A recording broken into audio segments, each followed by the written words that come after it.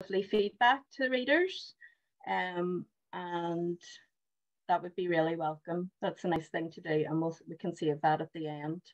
And the chat will also be used to pop in links to readers' books or their social media channels. So I'm just going to break the ice with a very short poem. For those who don't know me, I'm Gaynor Kane. I'm an East Belfast poet. I've been writing for about 5 or 6 years now. And I'm not supposed to do my writer's introduction. I'm going to do my funny one. So yeah, I've applied for loads of different jobs in the past. I have had interviews for lab technician, for a curator in the Ulster Museum, and they asked me would I like to work on the mummy. I didn't get the job. I've also worked in the greenhouse of B&Q and been a survey interviewer for NISRA. And I've done a Sarah Beanie impersonation and had a go at Property Ladder. So I'm just going to read a poem about the early aviatrixes and how brave they were. And it's from my little mini collection, Circle in the Sun. It's called The Linguistics of High-Flying Fashion. First, they were tongue-tied by men, the mechanics, fathers, brothers, husbands, body language bound, no free speech or lone flights. Patois pinched, clipped, nipped at the ankles, skirts clenched at the hem, pulled tight, bowed, forced to hobble in a geisha-like gait. Next came knickerbockers, convertible culottes and quilted satin the colour of Victoria plums. With a twirl it became a dress of discourse. Thick belts, corset tight, wasp-waisted women. But gradually, one syllable and flying vernacular at a time, they learned how to say goodbye to skirts. Thank you. So our real first, that was just a wee icebreaker. Our proper first reader is Byddi Lee. Byddi spends her time watching the birds in her garden when she should be writing snappy bios. She's such a chatterbox that having only 50 words leaves her a bit stunned as to what to say. That's why her last novel writing adventure ended up as a trilogy. Can we all welcome Byddi Lee to read?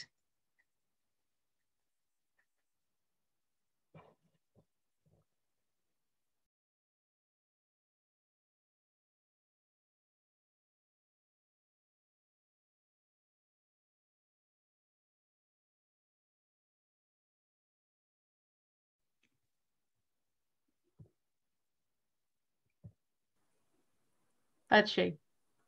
Yay. Okay. Thank you so much, Gaynor. And it's so exciting to be here and to see all the faces. Oh my goodness, so many people in one place. I'm a bit overwhelmed.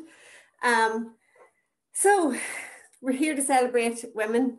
And so I actually decided to write or to read something from my first book, March to November.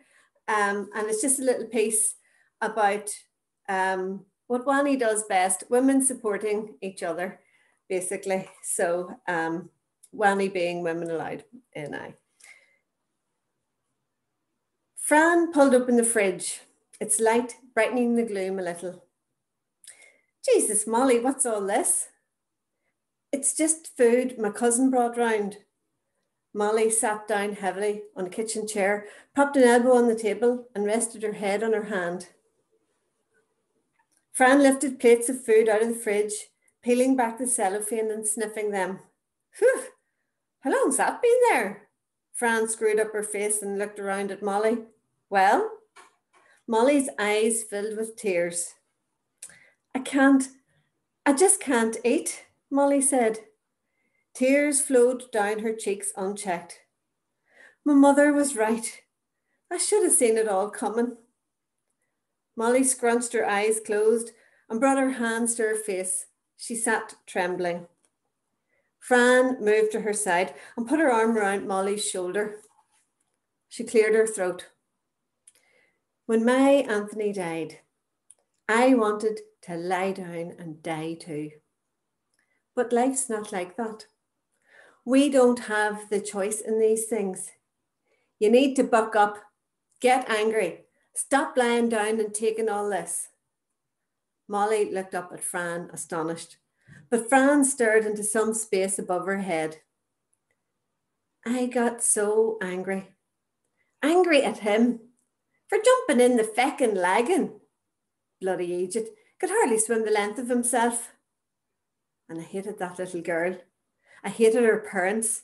I blamed them for her falling in the damn river in the first place. And I hated all the years we'd lost. All that time I wouldn't be able to share with Anthony. I'm so sorry you lost him. But at least you know he loved you, Molly said quietly. Aye, well, Dermot doesn't love me anymore, Molly said. The words nearly choked her. When did he stop? Why didn't I notice? I feel so stupid, Fran. Molly hung her head. You aren't the first or the last woman to be duped like this. You have to pull yourself together. So you couldn't keep your pooch on the porch. You'll just have to train the next one better. Thank you.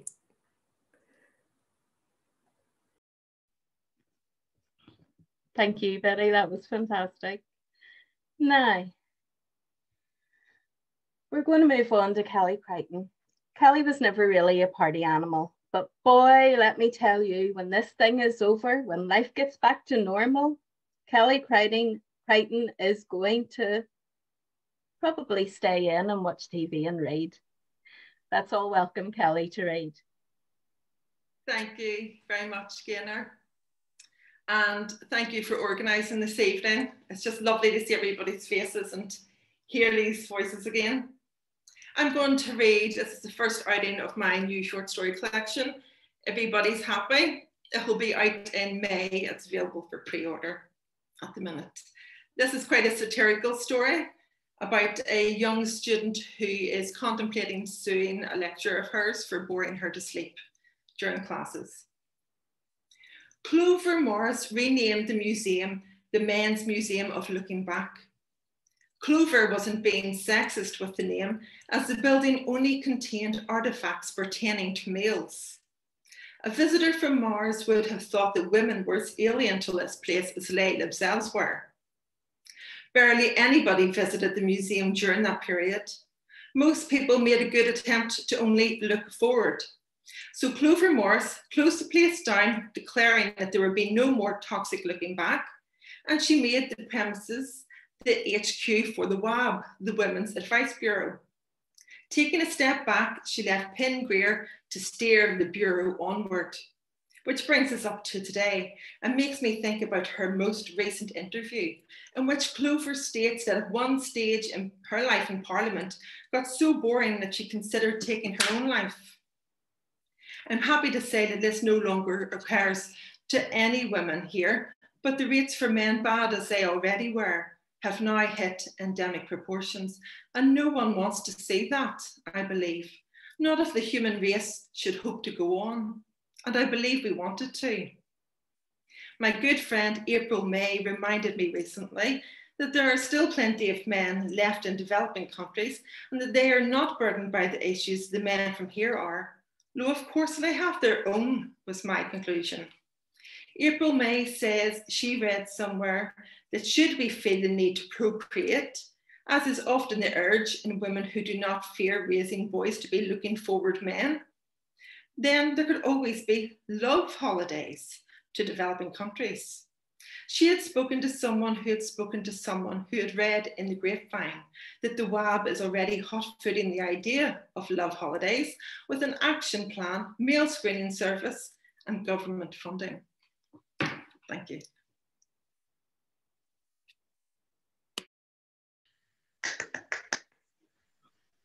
Thank you, Kelly. Thank you so much.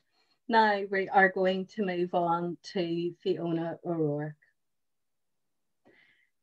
Fiona is from Larne. She writes social realism with gallows humour and the odd piece of time travel. In childhood, she believed the draft under the door was the giraffe under the door, and she often harvests from her own mistakes for fictional exploration. Reading from her work in progress.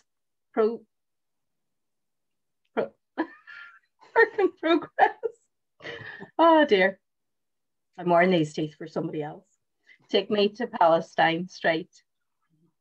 Hi, Fiona. Thanks, Gaynor, for organising all this, and thanks everyone for listening. And this is just a wee snippet from one of the stories in Take Me to Palestine Street, and it's Gina's story, and she's on her way to the Holy Lands here. But Gina's on the move, feet skimming concrete stairs, out the door fast as a half-brick towards a Land Rover, angling for a family saloon, a Volvo maybe, something not to be torched at the end, but to be left back gently outside its owner's house. Gina first allowed self to be carried when she was size enough to span a back window, sandbagging a Fiat 132, a gorgeous magic tree dream of a car with smooth electric windows and suede rich upholstery. Lads reckoned the Brits would not shoot a Wayne, and even better if it were a girl. If they were caught, the soldiers would go easy on the hoods in front of a wee girl. Promotion came the day she learned to slide her arm into the small gap of a driver's side window, to pull up the lock button and open the door, to weak out the headrest and sit in it for height, to break the steering column and know which wires to fizz and fire the heart-wrenching cough of ignition. Lately, she's been allowing self to be deliberately caught, while tarring this addiction, not the same fun at the dreary age of 20. Never mind the summons by the punishment squad who only let her off on account of her uncle. Truth be told, she secretly angles to handbrake turn across her brother's Land Rover path. He's a cop now and Gina is scundering the hell out of him, but she likes to catch a glimpse of the bright eyes, just like the black and white memory of her dad. Can you have bright eyes in a black and white photo? She believes there is a face-to-face memory from babyhood, but she never told a sinner or she'd be laughed out of town. The imaginary eyes grew brighter from childhood to teenagehood, and she reckoned that from his grave he was proud in the way that one of her friend's fathers used to boast that his son started on the fegs from he was 10, the hardy wee buck. She built this nugget up to her reckoning. She was the best car thief, queen of the hoods.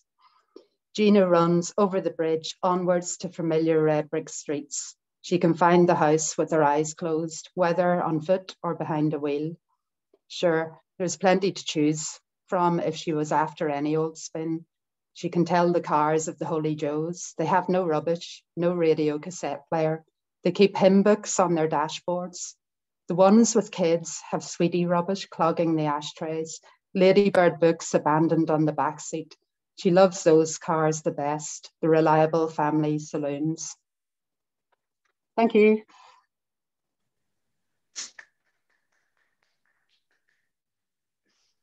Thank you, Fiona.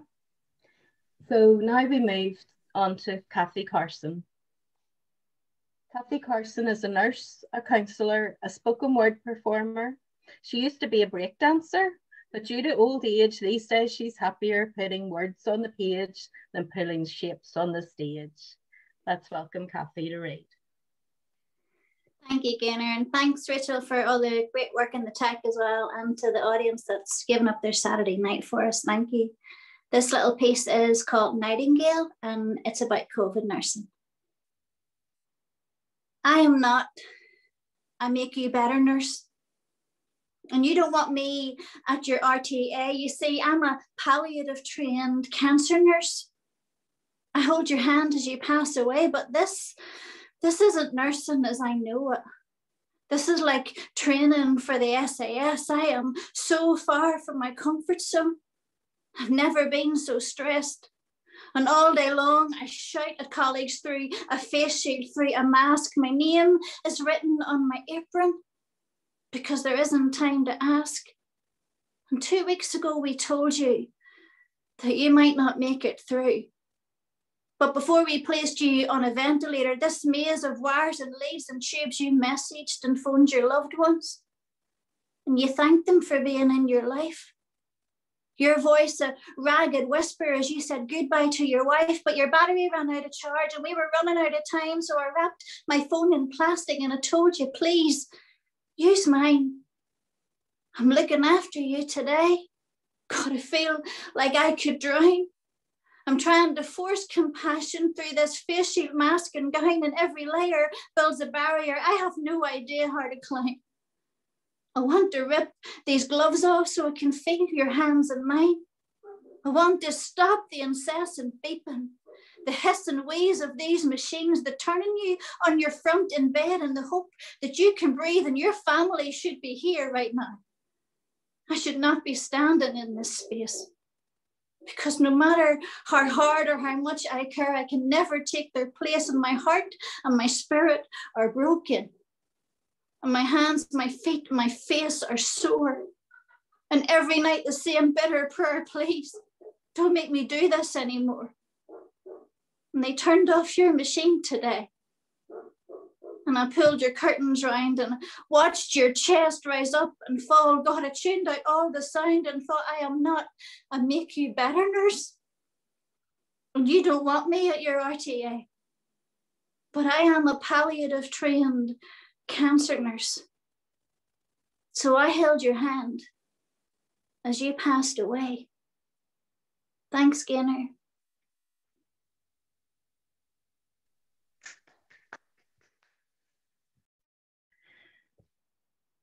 Thank you, Cathy.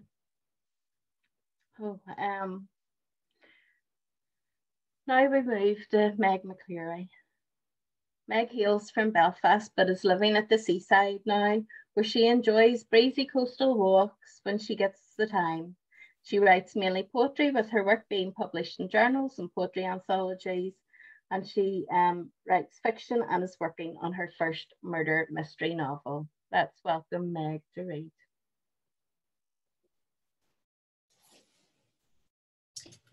Hi everyone. How do you follow that, Cathy? Thanks very much. That was beautiful. So on this International Women's Day weekend, I'm going to read a poem that I wrote to celebrate my mother. And it's called You Come to Me in Dreams. You come to me in dreams, little snippets of you. In one, you are throwing your head back and laughing the way you used to do.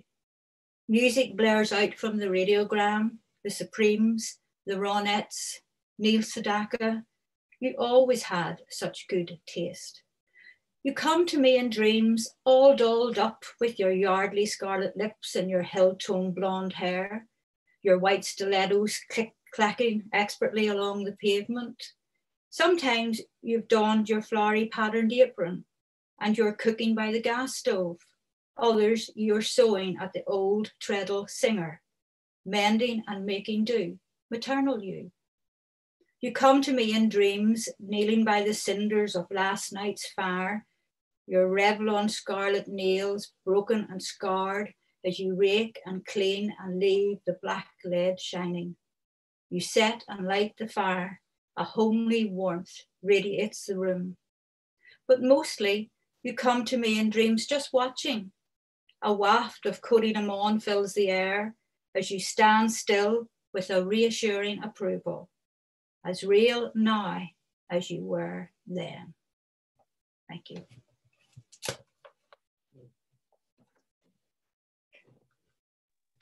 Thank you, Meg, that was lovely. Now we're moving on to Wilma Kenny. Wilma lives in Belfast and she loves to read. She's also been known to binge on Netflix.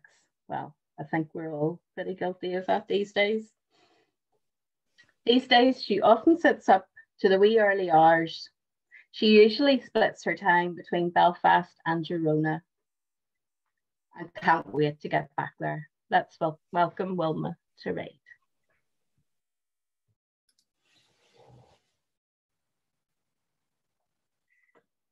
Hi, thank you very much for organising this. I'm just going to read two poems that I have written recently at a workshop online with Anne-Marie Fife, trying to keep us all sane. Night times. The river flows under the city while the snowdrops sleep in these times. Storm-felled trees in the night or a dark kiss. Sleep does not visit. The magpies dance on the red copper pipe. Steal the cat's food in these times. Calm night, I see a figure in the garden. It is the pampas grasses swaying. Hours pass silently. This night has lasted 11 months. Small birds sit on the ledge. We stay at home and drink blood orange gin in the early hours, throats swollen with song. The scarlet poppy will arrive in summer among the wild flowers, robin, thrush, and little chaffinch. The quince will blossom, bitter fruit, coral flower, announcing the end of the night. Soon I will open my door to you and we will drink from the wedding crystal.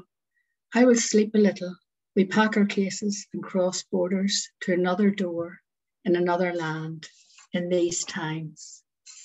And the next poem is called Night Confession, after Nighthawks by Edward Hopper. And I wrote it, I was at a workshop, not anyone from here.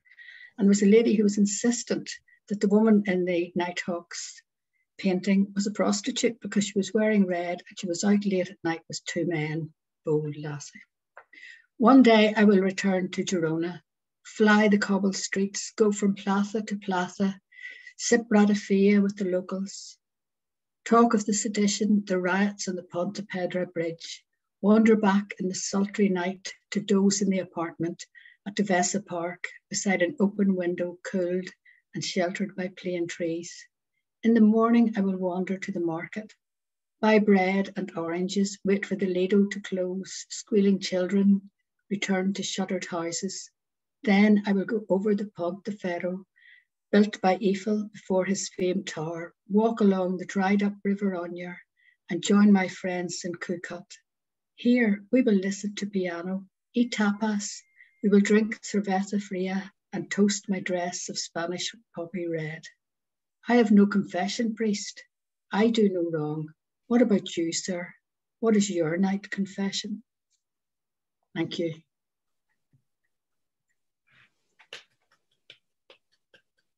Thank you, Wilma. Thank you. Now, we are going to move on to Kate O'Shea. Kate has a gift to take moments and sculpt poetry from their essential self. She's an ability to search beyond the surface and unearth magic in her observations and still beings and excavate a sublime intimacy by noting how a banjo resonates, connecting whispers in the shadows of the soul. Welcome, Katie O'Shea. Who wrote that nonsense? Thank you, everybody who organised tonight. It's just wonderful. And this is my first Zoom poetry gig. So I'm just going to jump in with a poem called Lonely Planet. I often wake in the stillness, quietude, and wonder, who were you at all? You landed and left, a trail of debris glistening in your wake, my heart in shards. I used to lie prone in practice atop the king-size bed, watching the night sky. Orion's belt looping around my dreams. It being a gift to dream, travel to new galaxies. How else do we excavate what is written for us in those stars? Used climb on my back, my strong back. This I adored. Said you reminded me of an Australian tree frog. You lay there, still, whispering many times, what are you watching? The blue-black, I would answer back. You proffered a well-versed awareness, Mars, Jupiter, the space station passing, outgoing, incoming flights of planes. Once we waited with bated breath, watching for shooting stars. I wished with all my heart to see one, just one. And it did not disappoint when it traveled solo from left to right, falling through the August night sky. You taught me it was fine to dance alone, view life through an alternate lens. So when you asked me why I never drew my drapes at the close of day, why they were cast back to the outer reaches of the frame, I answered, so I can watch and sometimes weep or oftentimes write and bring to twisted sheets words which land only in the darkness, as I lie prone in practice beneath the blue-black universal canopy under which we all dream. Thank you everyone for lending an ear. Have a lovely evening.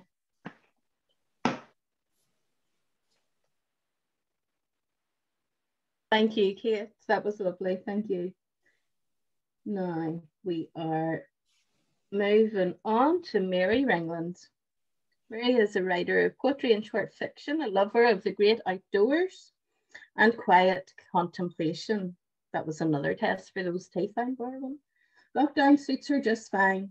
She's currently in the process of completing her debut novel, Carla Brady, which is due for publication later this year. By hook or by crook. Let's welcome Mary to read. Hi everyone. Thanks for organising this, Gaynor. It's a great event, and thanks everybody who's turned up tonight instead of sitting watching their Netflix. So thank you. I'm going to read, this is my first outing actually. I'm going to read a poem, a lockdown lament called The New Normal. We're getting used to it, the new normal, getting used to an alternative way of going, brave soldiers in an unwinnable war, getting used to our lockdown babies, our lockdown deaths, our lockdown weddings, never getting used to our 25 maximum mourn or lockdown funerals. Too many funerals without a proper wake, a proper hug, a proper cup of tea, and a generous dollop of good old sympathy. We've become expert at keeping our distance, masters in self-isolation. We fade into quarantine, guzzling caffeine and benzene to help stay serene. Could we ever have foreseen this change to our routine? This mental health meltdown, this latest affliction, our Netflix addiction?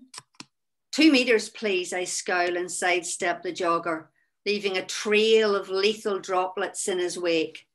2 meters, please, I scowl and sidestep the wild, untamed child, the mini asymptomatic grim reaper. Where's her keeper?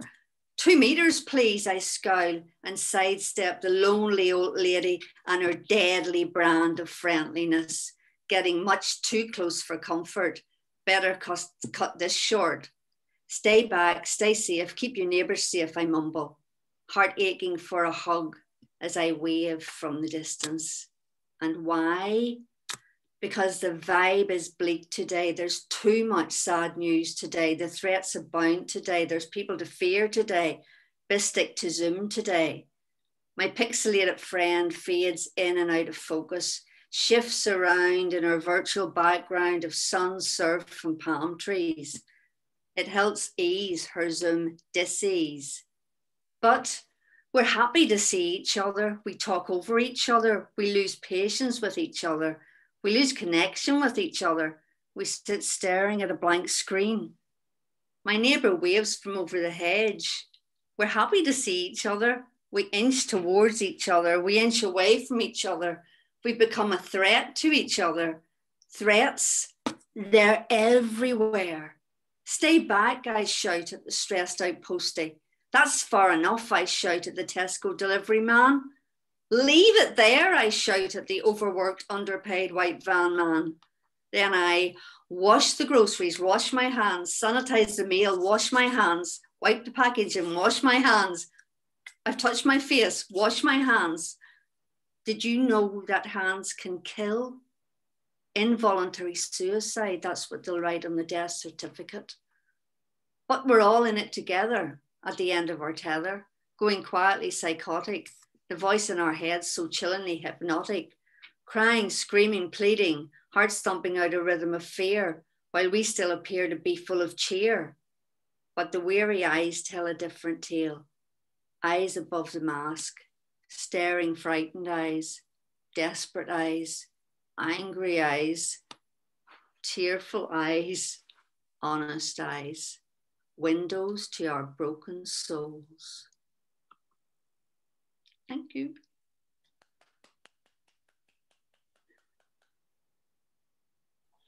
Wow, you'll need to catch your breath after that. Mary. I was gasping for you there. Have a wee drink. Yeah, you mentioned funerals there. This is just an aside. I was at Roselawn last week for a funeral, and I didn't realise that you don't get inside. So the wife of the man who'd passed away, she had to stand outside and just watch on a screen, and it was just horrendous. Sorry, but, so we're going to move on to Linda Hutchinson. Since retiring, Linda enjoys killing people, and mostly men, but only in stories. She hasn't tried in real life yet. She also enjoys knitting and writing stories for her grandchildren. Her first historical novel for children is available for publication, just in case there's any agents listening. Welcome, Linda, to read. Thank you. Thanks, Gaynor, and thanks everybody for coming. I celebrate women every day, and if you can see up here, that's a portrait of my mother that was painted by my sister. I wanted them to be here. Anyway, my story is called From This Day Forward. Tears sprang to his soft grey eyes when they met mine. My beautiful baby girl, he whispered, handsome in his good suit. Not anymore, Dad. It's time to give me up. My own dress was a simple one. No fuss. One last hug then, his arms outstretched. Time to go. I had been instantly entranced by Simon's dark, piercing eyes. Ours was a fairy tale romance. He was my Oberon, Merlin, Svengali. Magic days became sparkling nights when his lips, his eyes, his fingers wove spells and enchanted me with their power. I fell completely and joyfully, picturing our path ahead together forever. The next part was inevitable, marriage. He laughed when I mentioned it. Oh no, my dear, don't you know you're not that sort of girl? You're the kind for fun, not for marriage. It was remarkably easy to catch him off balance. I didn't even have to push hard. He looked surprised. He fell completely and entirely, flying on his back, arms flailing, his beautiful face receding until I heard the crunch of body on rocks. I looked down at his twisted limbs as he lay like a broken puppet, no longer the master. There was just one more question. In the murder of Simon Baxter, do you plead guilty or not guilty? Thank you.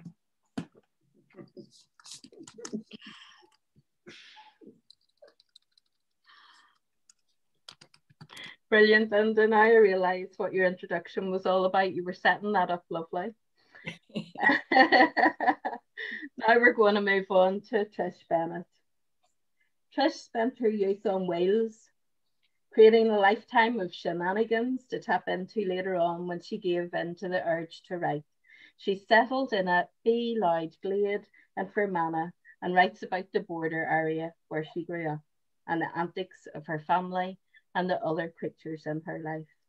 Let's welcome Trish to read. How are you? Can you hear me all right? You can? Good.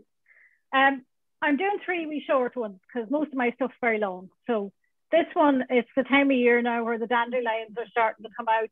And I wrote this one about this time last year. And it's about my bees. And what one of them was at one day on the dandelion when the cat was sniffing it, you know where. So the honeybee's response to the inquisitive young cat. See this point on my ass? See this? See this? Go on, cat. Make my day. Try it. That's right. Freak off. Freak right the way off. That's it. That's all that happened. So The next one, Maria McManus was doing a thing a few years ago where she asked loads of people to write to fill the void in our Ma Robinson library. I'm sure loads of you wrote.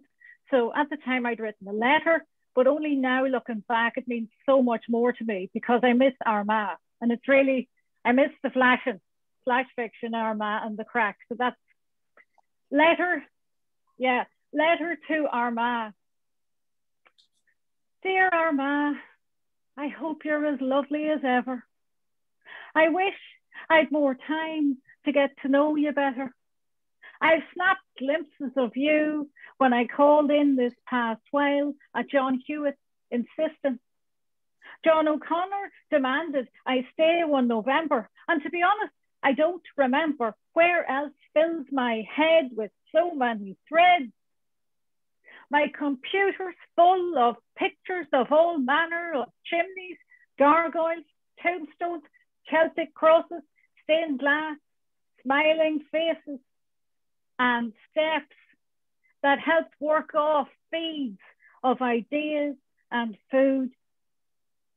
I have to admit, at times I've lost the plot. You'll think it rude when I say I've flashed, but in Armagh, flashing's the thing to do.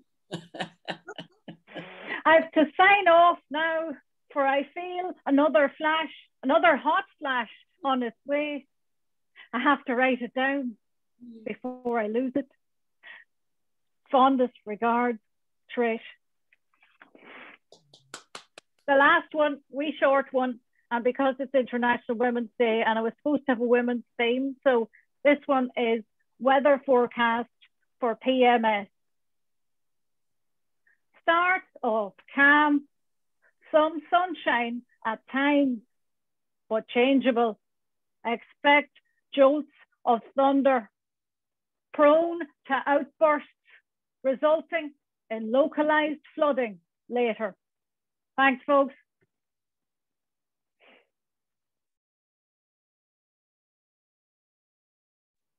You never stick to the rules, Bennett. Yeah, you didn't expect me to, did you? No, I would have been disappointed. We're moving on to Rosemary Tumilty. So, celebrating International Women's Day 2021, Rosemary has shared with me the fact that she's come to terms with the realization that she can never be a mermaid. She has determined to be an awesome woman instead. A poet, playwright, and author, she demonstrates a unique appetite for the arts. Let's welcome Rosemary.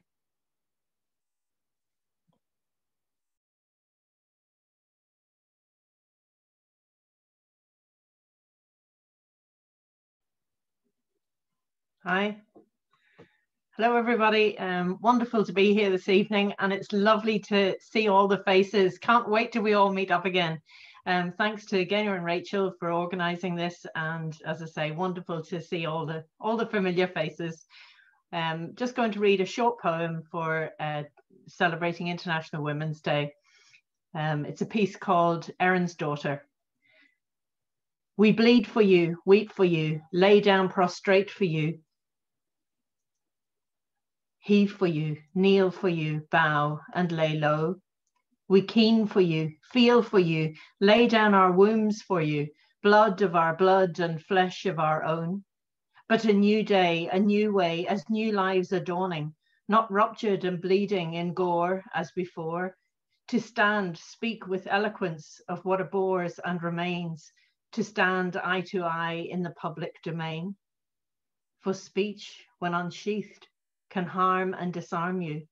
Speech, when unsheathed, can lay you down low. Speech, when unleashed, will the true story unveil. The pen, when unsheathed, 'tis mightier than the silver-tipped blade of the sword. Thank you.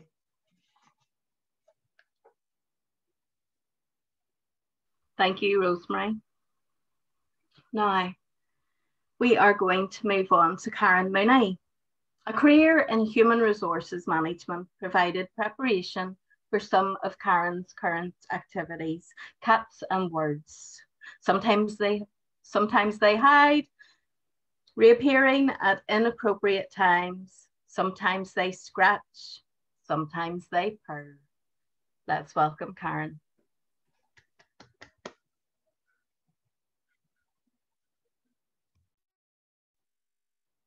Hello, I hope everybody can hear me. Thanks very much, Gaynor, and everybody else involved in organising this evening. It's lovely to see everyone and to hear all the voices, and all the lovely readings have been fantastic. I've two wee ones to read. The first one, both about strong women. The first one is about Edith, Lady Londonderry, founder of the Women's Legion, and she used her position as hostess really at the Ards Peninsula home of Mount Stewart and her London home to help forward the position of women. And she was a suffragist, and this was written for the Votes for Women, Faces of Change, or it should be Faces of Change, Votes for Women, but we added in the Voices of Women Aloud. This is called Scenting Change at Mount Stewart. A fresh breath within these walls, inhaled through acceptance, exhaled to still dissent, cool heated contentions, making room for change. Halls of history, position, privilege, furnished with persuasion, where righteous truths are laid bare by the season, dressed with poise, and traded as views to harness the heart. Elements converse here, a microclimate within which many facets of diverse natures are gathered to relax, resolve, reconcile, to propagate new outlooks with kernels of understanding. Sought out, stripped of position, retitled, plied with enchanting views to transform the horizon. Herbaceous borders were created in this fashion too, effecting change then and now through a legion of volunteers, making a mark, a difference, shifting borders of mind, providing sanctuary from and for the winds of change, a calm oasis, secure from the loch's ebb and flow, yet reflecting the migratory nature of life of a custodian who recognized the whispering scent of change in a desolate political grassland. Thank you, that's that one. And the next one I'd like to read is about another strong lady who sadly, well, this will tell you the story. It's called Abrisha, and it's for my mother. You spill out of pots and beds, seed waves of blue flood my memories. Mum grew you too. Cuttings from the family farm softened our city borders as you trickled onto the lawn. I'd lift you up if I was on mowing duty, emulating her protective nature. When I first had a garden of my own, carefree, unruly borders echoed my delight in life until uprooted, then healed in where statement plants and concrete block wall protected a sterile plot. Now, I smile at your undemanding yet willful nature as you run unbridled between the paving and red brick steps at my back door. You compliment age-covered pots, even venture inside. Unlike Mum, cut down after the first flush in early summer, you bloom again. Thank you. Thank you, Karen, that was lovely. So we're halfway through. If folk would like a comfort break, could you raise your hands? And yeah, let's take 5 minutes just to use the facilities and top up the glasses. I've run out of tonic water, and it's very important that I get more so that I can carry on introducing people. See you back in 5.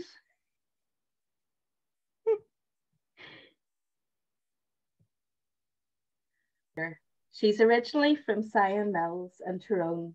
This summer, she finishes nearly 30 years in the classroom, and while looking forward to the freedom, she will also miss the energy and inspiration that comes from being with young people every day. Let's welcome Maureen to read. Thanks so much, Gaynor, and thanks to Rachel as well. I'm going to read a poem in honour of my grandmother, who was also called Maureen, and it's called Namesake. I'm just reading sections. 5 things have come to me from you: your piano, your wedding ring, your love of broad beans in summer, your prayer book, and your name. Both of us, I find, on looking at your wedding cert online, saddled with a double M because the priests refused our actual name as not a saint's.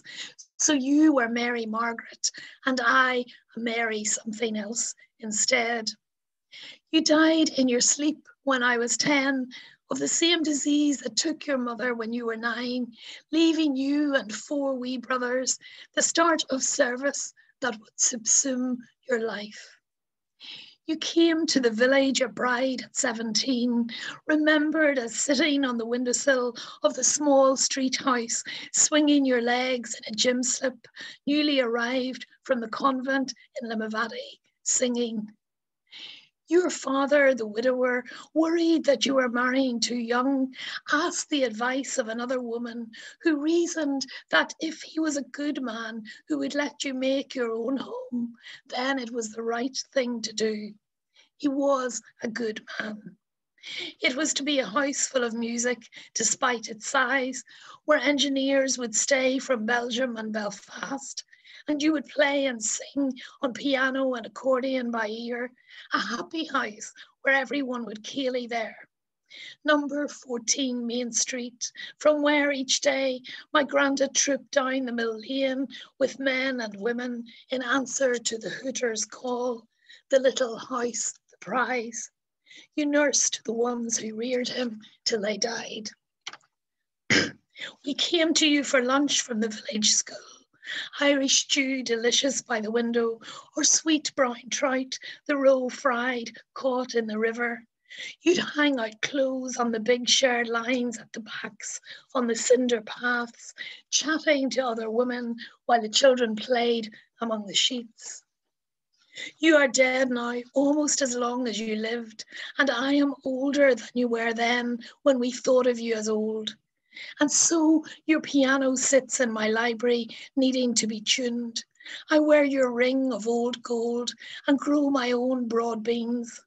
I've lost the veritable panoply of saints you held in your head, and I carry your name, while my cousin wears your face and shocks me with recognition when she comes to the door. Thank you.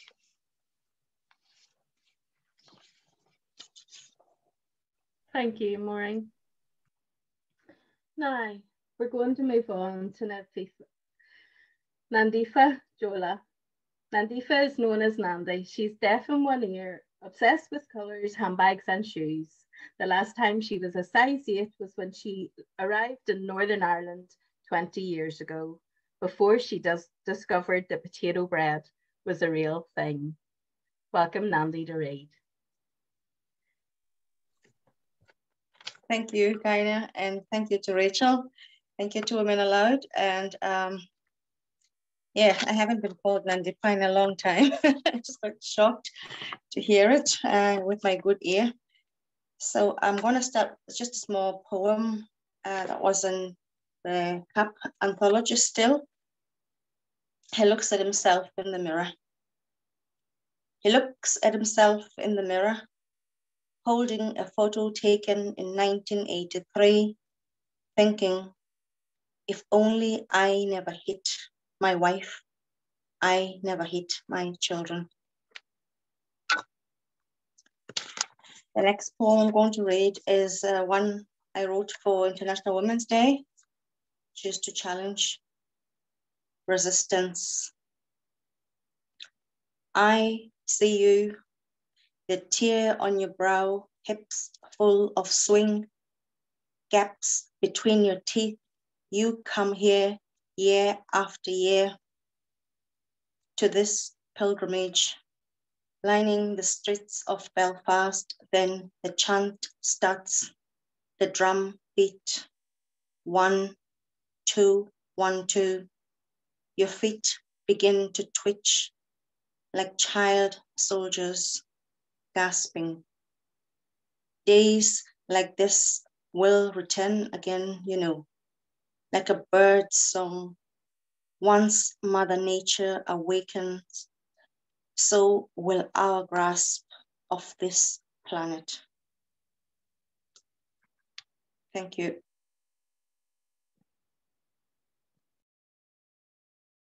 Thank you, Nandi. Yes, we all have to choose the challenge. Now we're moving on to Hilary McCollum. In another lifetime, Hilary might have been a vengeance demon, terrorising men who have done women wrong. In this one, she lives by the sea and writes and rants. She's going to be reading from the beginning of her novel and progress. I have real difficulties with that word tonight. And that novel is called As a Lover. Let's welcome Hilary.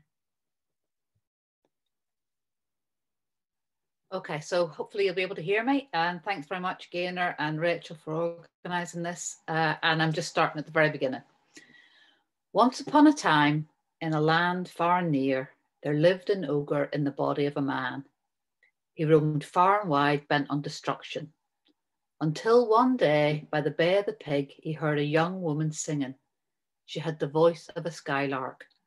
The man fell in love and the ogre fell asleep. The woman was as generous as butter on a warm scone, as hard-working as a farmer at harvest, and as exquisite as the sun setting on the sea.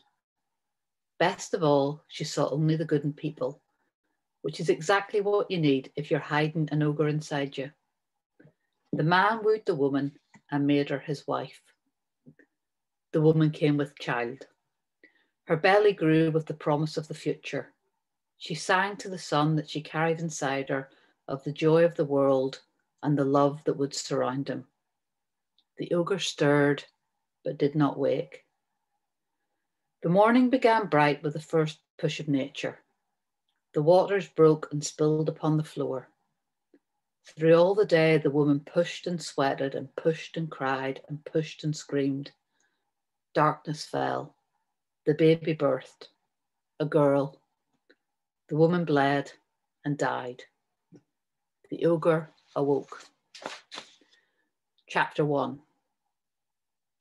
I read somewhere that life works in 7-year cycles. Maybe it's true. I was born in July 1907. When I was 7, my father took himself away to war and I learned how to breathe. At 14, I started work at the mill and I saw my father with the blood of a dead man on his hands. I'm almost 21.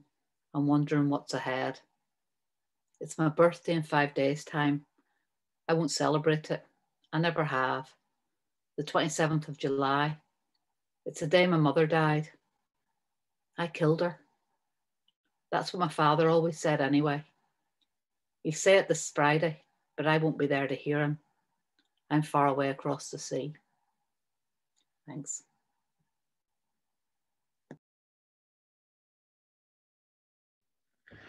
Oh, sorry, that late coming back there. I was a bit stunned. Wow, Hilary. Next, we're going to have Laura Burns read for us. Laura lives in Lisburn and has come to writing in recent years. And most of her writing is either in poetry or prose about loss and mental health. And boy, this last year has given us a lot of writing material about loss and mental health. Let's welcome Laura to read.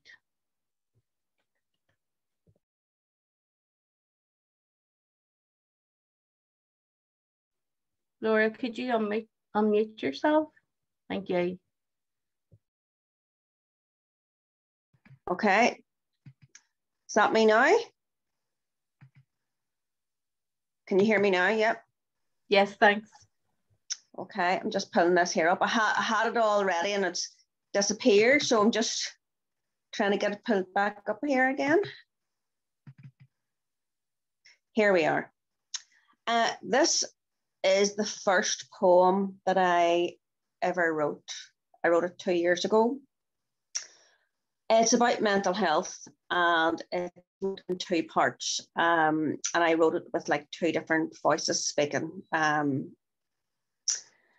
I thought I would read it out tonight because with the pandemic, it has brought an awful lot of mental health issues up for people. So here goes.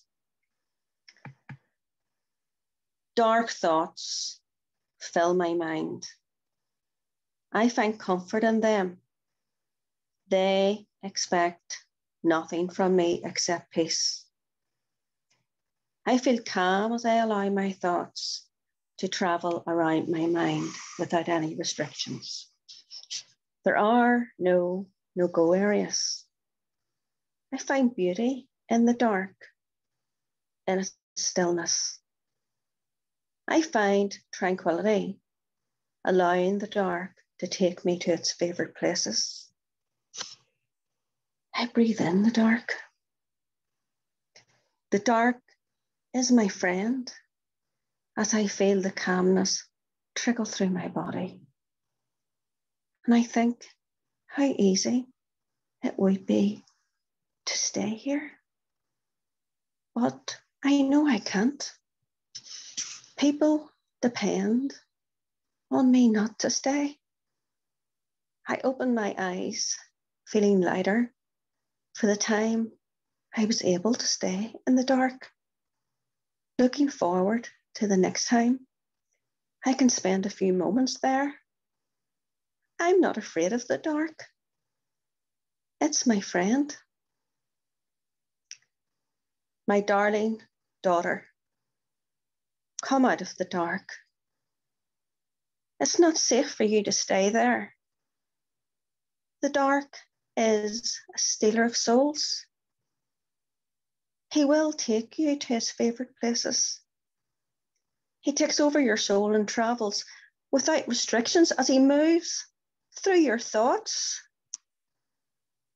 He sprinkles his evil, dressed in velvet. Do not stay in the dark, for it is not safe. He promises you peace, but he lies. He will take you for himself. Chocolate-flavoured tranquility floats through your body, hiding his lies. I'm worried for you. The dark will take you if you stay. Promises draped in peacefulness and calmness, cocooning you, making you feel warm and safe. But he is a stealer of souls. No, my darling daughter, come out of the dark. Follow my light. It is not safe there. The dark is no one's friend. He is the bringer of grief. That's it.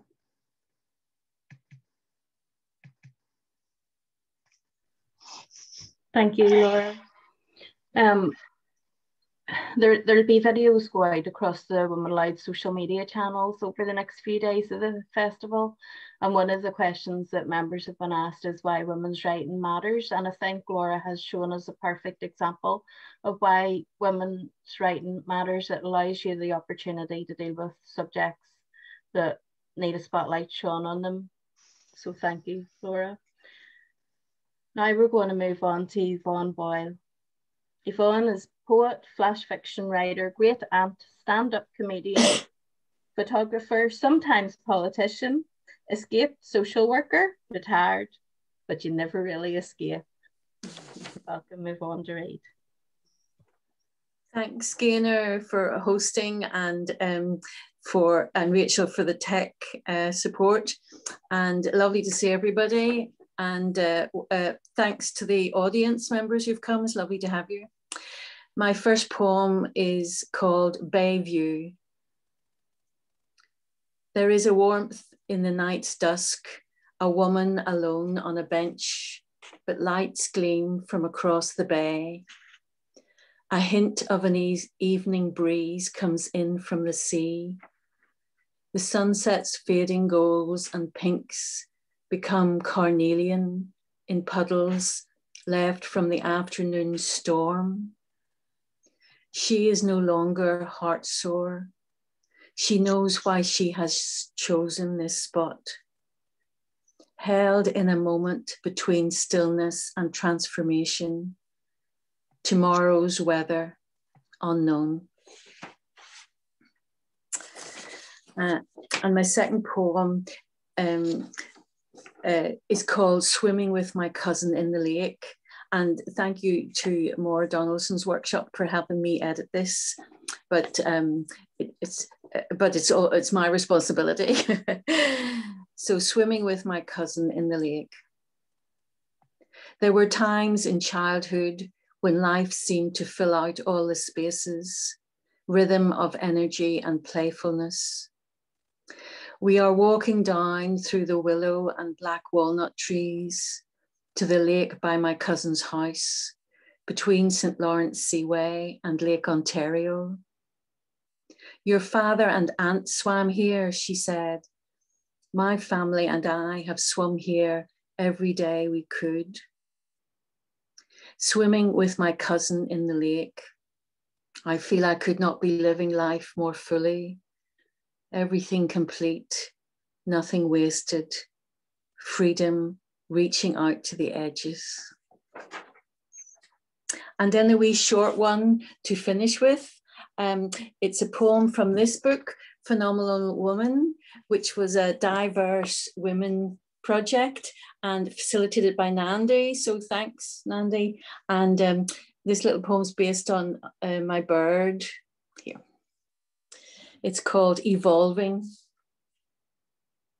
A delicate bird, an awesome song. Something is evolving.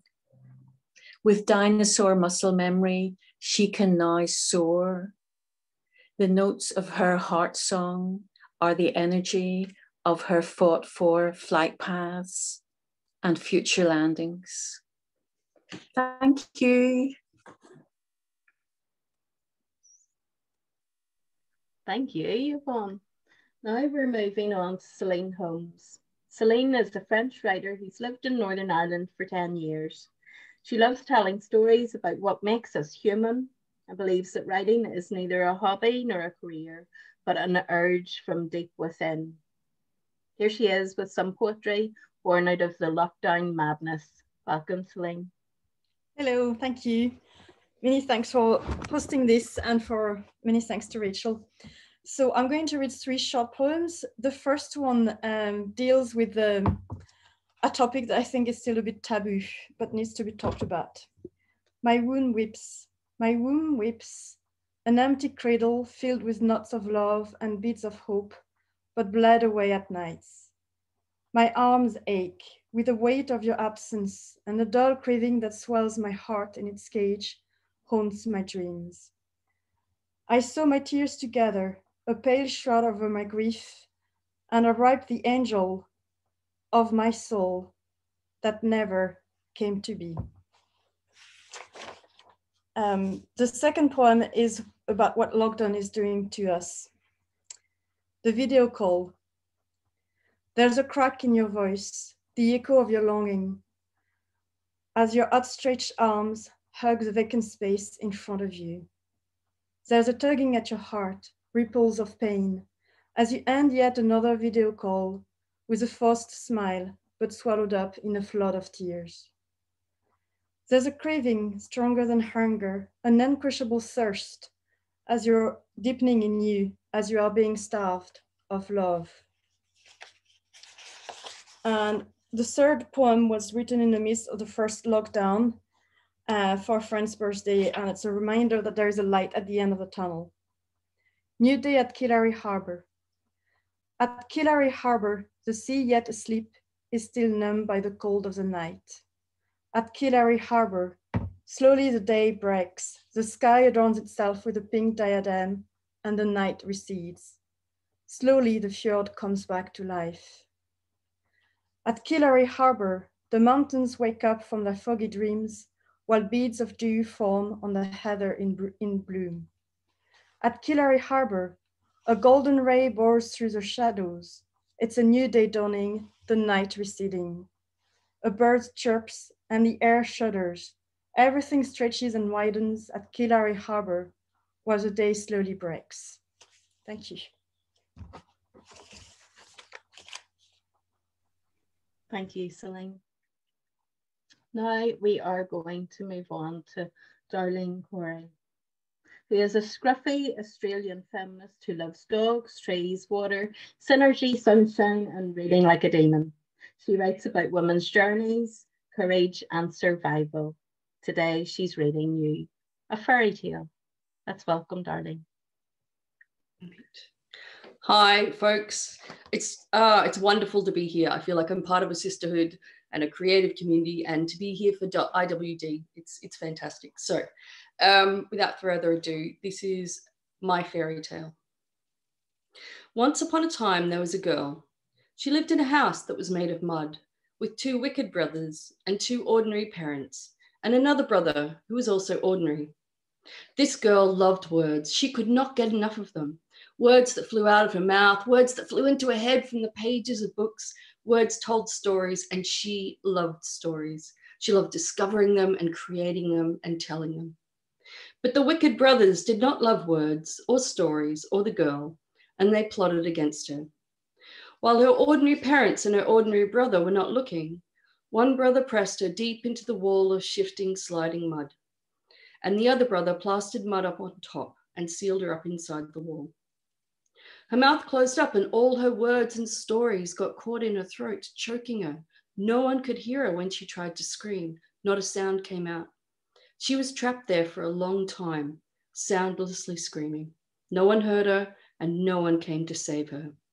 So she broke free of the wall, splintering fragments of mud everywhere, and flew to the very top of a great forest. Here there were birds calling and flowers and trees, and even lions and tigers prowling nearby. It was very beautiful, but her words and her stories still felt lost to her. Suddenly a wall of fire raged up the hillside higher and higher, and she loved the glow and the heat and the sound of crackling, even though it might kill her. But then water poured down from the skies, the heaviest downpour she'd ever known, and the fire was put out. When she was dry, she sometimes felt like she was disintegrating and parts of her were breaking off and flying away high up into the sky. Other times she felt like she was still trapped back in the earth in the wall of the house she grew up in where her brothers had crushed her. So she flew back to the mud house to get her words back. No one was there. She climbed through the wall that she had blown apart in her escape to the room that was hers. Under the bed was a simple wooden box. Even though it was locked tight, it opened at her touch. And she knew that this box was hers and hers alone, and it would open for no one else in the world. And it had been waiting a long time for the girl to come home and reclaim it. What happened when the box opened was this. All the girl's words and stories came pouring out. They were all still there in the magical box she had created as a child to keep herself safe. She laughed and cried and danced for the sheer joy of it. The girl knew now she was whole again and that she could do anything she wanted to. So she flew away to a place that made her happy, full of love and trees and tigers and lions, and she wrote her stories, and this is one of them. Thank you.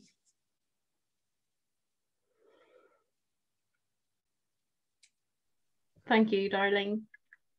I'm just going to take a moment just to say Darlene's one of our newest members to Women Aloud, and it's lovely to have her here tonight, but it's also a good time to make the point that there's no hierarchy in the organisation. Everyone is the same. You know, new members get showcased alongside old, you know, long-term members, and it's just a level playing field and everyone is treated the same. So I just wanted to point that out before we move on to our next reader, who is Amy Louise Wyatt.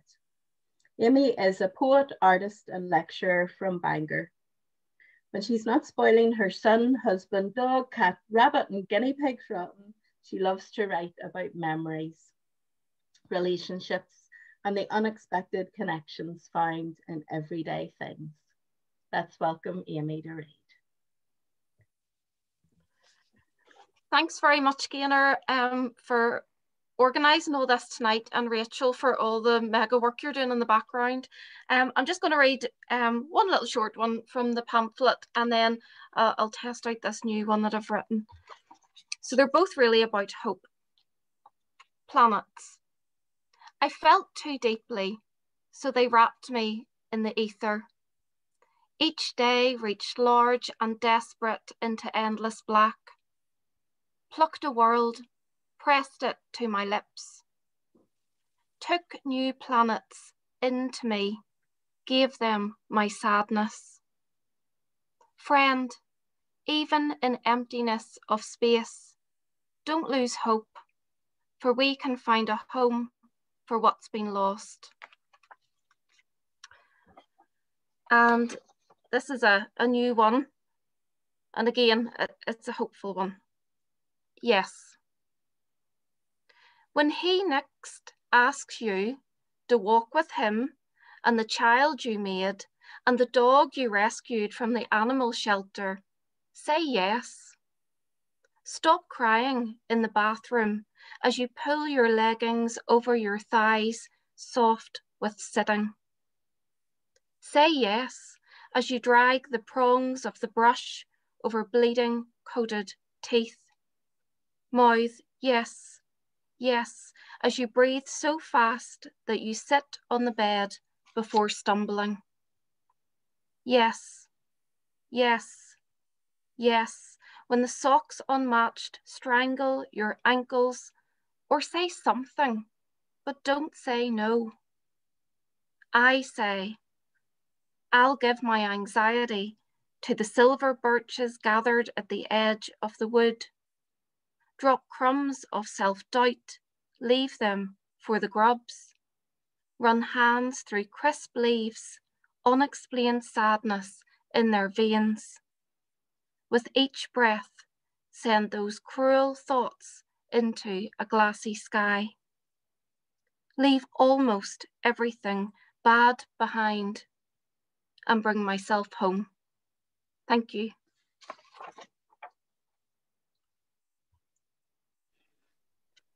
Thank you, Amy. I'm just going to give a quick shout out for the Bangor Literary Journal, which Amy edits. There's loads of past issues on the website if you're stuck for things to read. We're going to move on to Grania Tobin. Grania lives in Newcastle, County Down with the lovely Andy, who wakes her up in the morning with a big shipping forecast mug. She's been pursuing her white hair project for 12 tough pandemic-y, I don't know, and is currently selling her latest poetry collection, The Uses of Silk Garland House, via her Facebook Messenger. Welcome, Grania.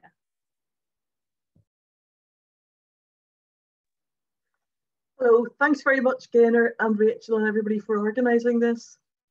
I'm going to read two poems about women, wee ones. This is from my first book, Banjaxed, and it's about a friend who had 2 kinds of cancer, and I went to visit her in an ablation ward where she was having fairly horrible treatment. She's alive and well. Her 3-year-old is now in his 20s. So this is a very old poem, but I know a lot of people who are going through cancer treatment during this pandemic. So it's for all of those women. The kind, nervous one, sealed into his protective suit, gives you the poisoned cup, your dose measured in curies. You put on your old nightshirt in the room where everything you bring must be destroyed. Parts of your body have already been incinerated. No one may touch you. Outside, your image moving on a screen. Inside, your bedside locker, sheeted in polythene. Nurses put down food at your door. Now you're rock-bound in solitary, governed by the laws of necessity. Read your contaminated book, which will be disposed of later. Do not think. I think I probably have in common with a lot of people that I know, about 4 people who are currently going through this kind of carry-on. Best of luck to all of them. The other one is for a woman who's pregnant, a woman who's my son's partner. And it's called Amulet. And, you know, people have been talking about fertility and the magic of fertility and its unpredictability, and, you know, how It's not either valued enough or its loss mourned enough. So it's called Amulet. Oh, look with kindness on this woman who is cycling at the moment as a double weight on the saddle. This woman who's more than a vessel, though full of every hope, gravid, round, enceinte, encircling, who is carrying our grandchild, whoever he may be, bellied like a sail open to a strong wind, heading towards a new life for all of us. At the online warehouse of Pious Tat, they're keen to sell this magic. For an offering of $17 or more, we will send you a hand-packaged half-ounce bottle of Blessed Mother oil. She's wheeling forward in full charge of blessings. I shake off the old urge to tie an amulet to her handlebars. Thank you.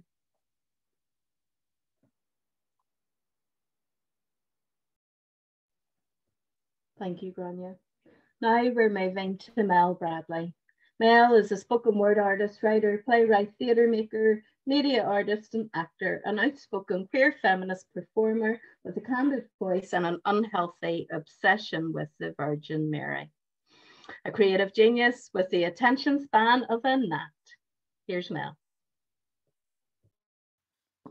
Hey, thanks so much. Thanks to everybody who's hung on for this for now.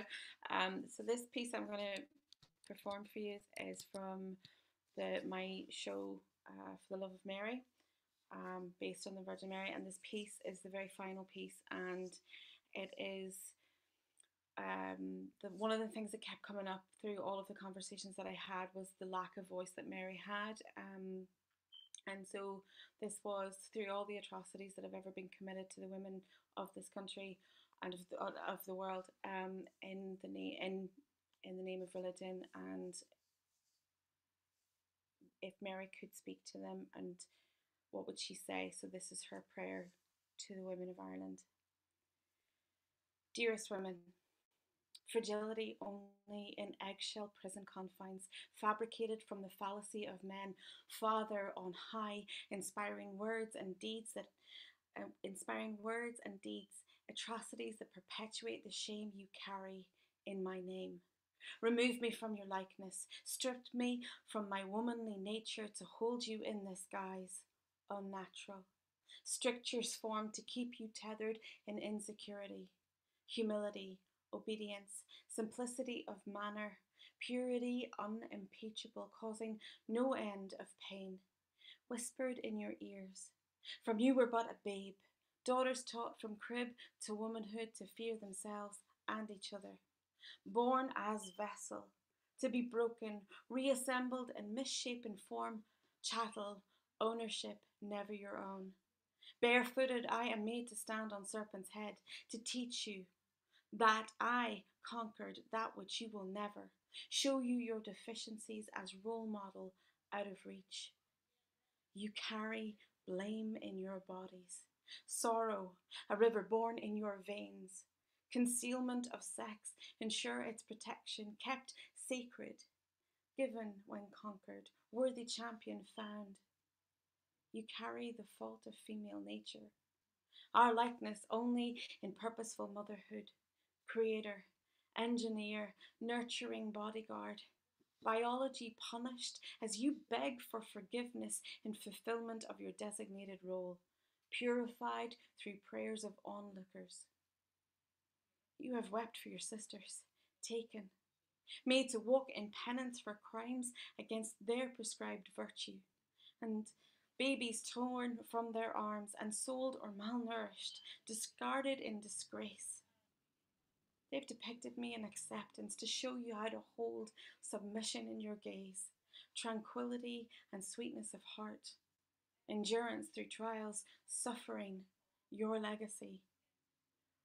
My tears are for you, stolen, my heart pierced and wounded in watchful repose, helpless. I carry the weight of you, complicit in the thrashing of female flesh and severed spirit.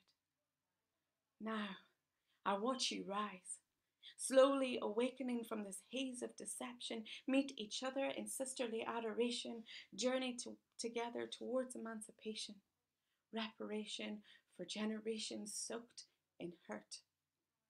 Healers, warriors, women, thank you so much. Thank you, Mel. Now, we've gone a little bit over time, but if you don't mind, I'd love to just read a poem before I ask you all to unmute yourselves and we give that big round of applause that we talked about earlier.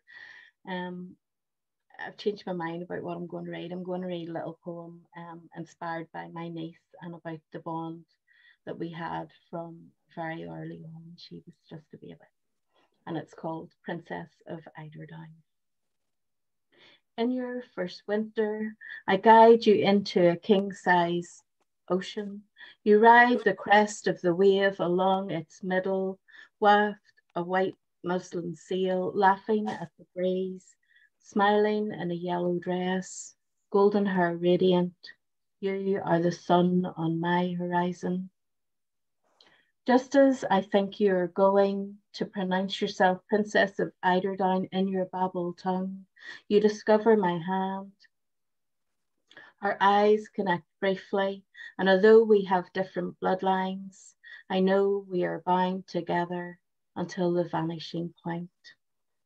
You reach over, clutch my finger in your tiny hand, squeeze tight, strengthen our connection.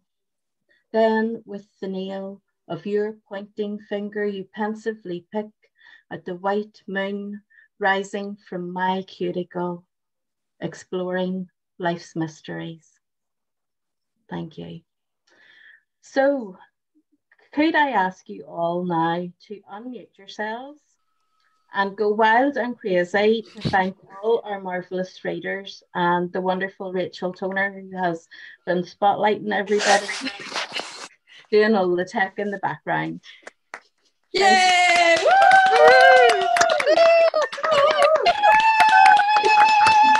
Thank you, everyone. Thank you. Girls. Lovely, lovely. That's great.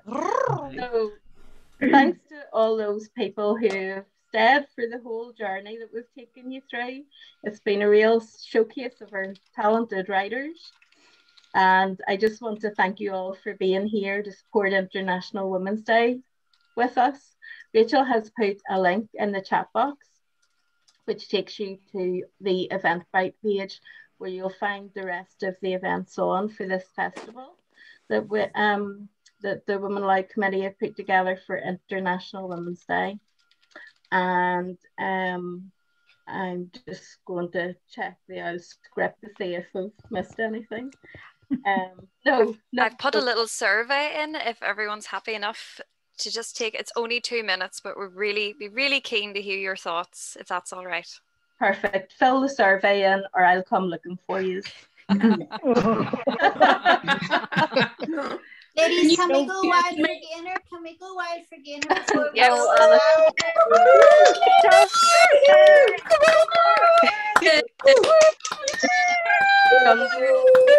$100. Right. So I think we can stay here and have a chat if people want to hang about. And if not, good night. Safe home to the other room or wherever you are going. And, get another wee drink and enjoy the Netflix that you are going to have. Netflix and chill. And we'll look forward to seeing you at all the other events between now. And this is the end of our first day. So on behalf of the board, thank you, Gaynor. Thank you, everyone, for turning up. Let's enjoy the rest of the festival. Well done, everybody. It's going to be well done. Well done. Fantastic. Well done. Thank you. Right. Way home now.